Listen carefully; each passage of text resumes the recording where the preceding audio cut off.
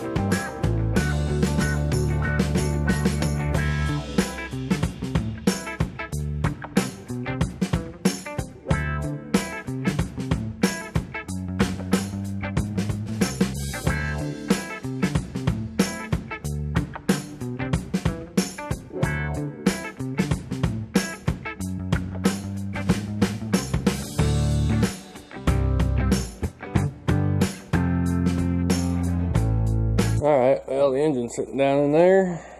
Now I just need to get the transmission up in there and bolt it on.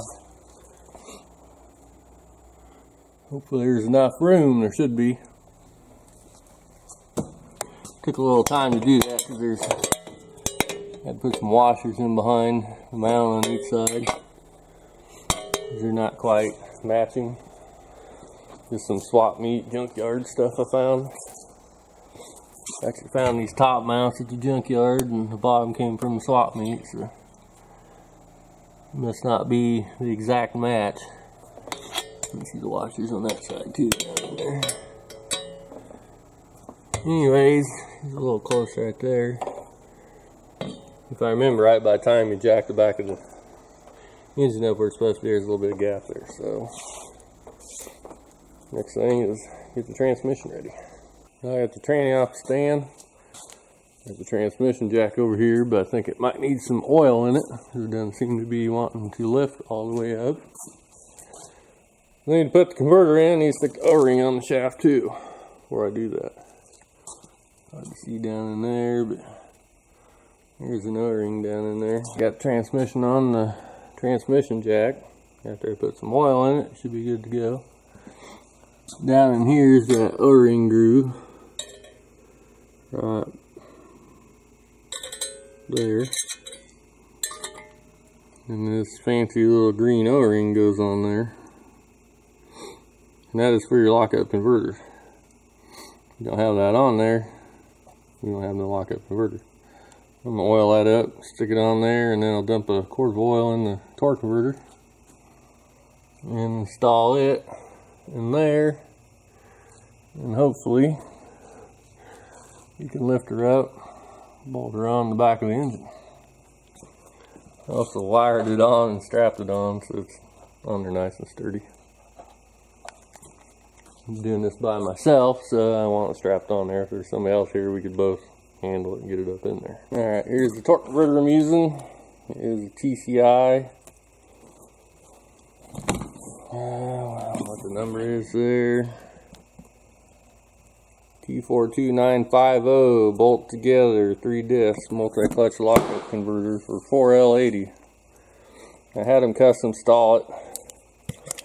The same as a Super Street Fighter, which is what, 3,500, somewhere in that area. So I'll dump a quart of oil in this. Once I get that done, I'll lift it up, stick it in there. Into the transmission, see I got that O-ring on in there. And we'll be ready to install it.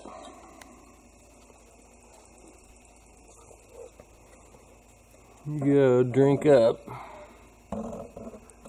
Glug, glug, glug. I did this before on the Impala and it went bloop, bloop, and it's puked oil everywhere, so I'll take it easy on it, not fill it too fast.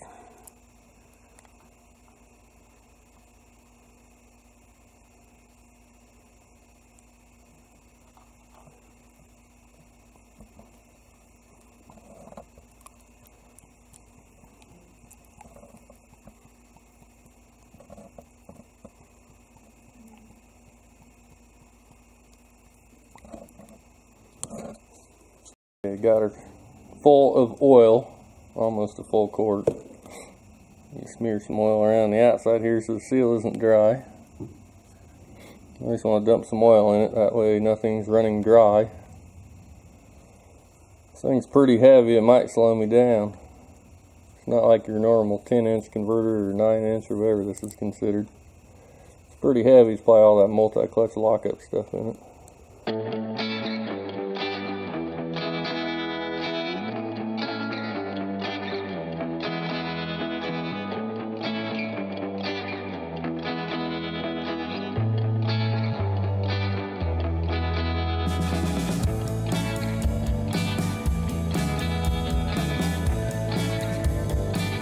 I finally got the damn converter to go all the way in. I was having a hell of a time getting that to go in.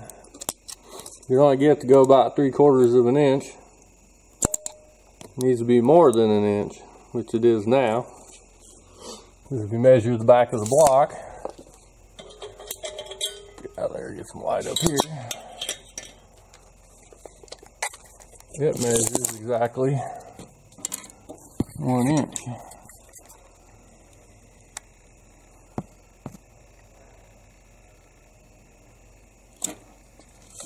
Anyways, I should be able to put it in. I had to push it up against the hoist so I could get a good push on it to get it to go in. We'll try to get it up in here in a second.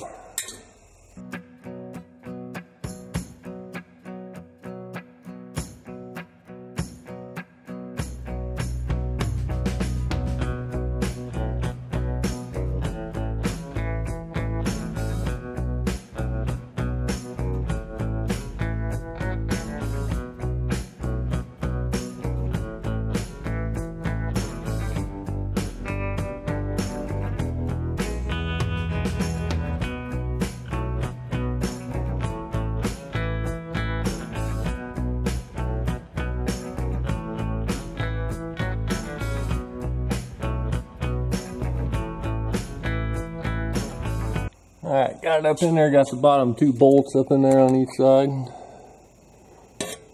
There. On the other side. And then the torque converter is spinning in there, so that's good. I need to get the upper bolts in and get those tightened down. Might have to do that from up above and off to the side, because that bolt there, up there, I could probably get to. I think the top 2 gotta be done from up above, and this corner one here, pretty close to the floorboard, that's gonna be the tough one. As long as I get the bolt in, I can probably get a wrench on it from up above. Need a dipstick. I'll have to modify that, because the only ones I have are for full-size trucks, and they're probably gonna be too long. I have to change the fittings, the angled fittings. Like I did on the Impala. What else? Oh, cross member. Tighten this up, the mount, put the cross member in, and put our tranny in. We can work on the A-arms.